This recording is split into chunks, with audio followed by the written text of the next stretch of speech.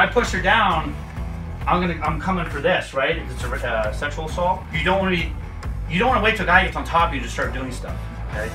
You want to keep them off you. So you have your hands up. Now what are you gonna do with your legs, right? You can keep your legs up. Yeah. Now, what's very important is when you kick, because there's important parts. I'm gonna show you the anatomy. So when you kick, put your extended toes in. Now, this line, this is a straight line with a pull up to the heel. Basically taking a pole and ramming it in somebody, okay?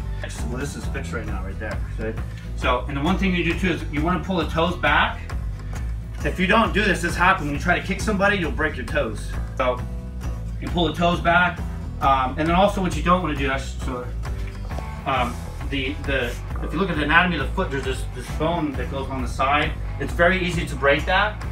So you see in like karate magazines, they'll go like these kind of, like, like this with the knife edge part of your foot. It's nice for magazine covers and stuff, but they do like this, right? But that's a very easy bone to break, okay? What you don't want to do is kick somebody and then break the foot. So it's very important. So you're gonna kick with the ball of your foot in the heels, and that's it, okay?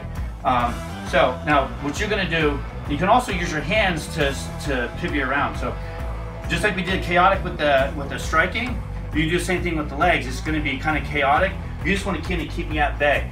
Now, at this point, you want to keep the kicks either to my knees, joint at most. You're not going to go for a headshot yet because I'm too high, right?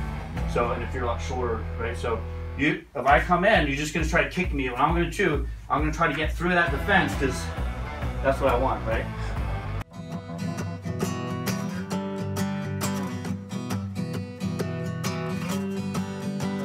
Now, you don't have to stay fixed in that one spot. So I'm gonna try to move you around. Okay, if you go this way, so here, I'm gonna try to come to the side. So it's good, see how she's moving around? This is not a lay still and just put your legs out.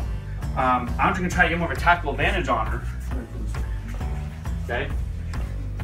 This will actually takes good core strength, right? Because you gotta pivot, you're kicking. You can use your elbows to pivot. So here, really this, kick, right, and like this. I'm always putting my hands up in guard. If I can go like this to kind of help give me leverage, turning your hips. And you want to keep them fast and coming, because what happens if you leave your foot out, you gotta do it slow, and you can leave your foot.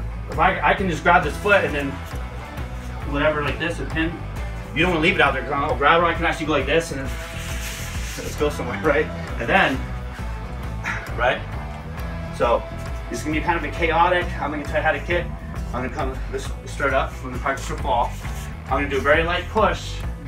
Push her to the ground, and I'm coming in. Okay? Practice your fall. Go, I'm coming in. Don't let me come.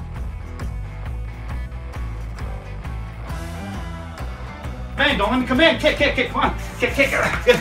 Kick, kick, kick. Get those knees up. Now, one thing you can also do, stand up. Now, if you notice, I started closing the gap on her. Come closer. When she was kicking, I kind of got to the side. You can always, because you're not going to be able to kick, you can get your foot all the way back to the chamber, right? But I can just bring my leg up here as a shield, and here, and then, right? So, let's try that. Yeah. Come on. Kick, kick, kick.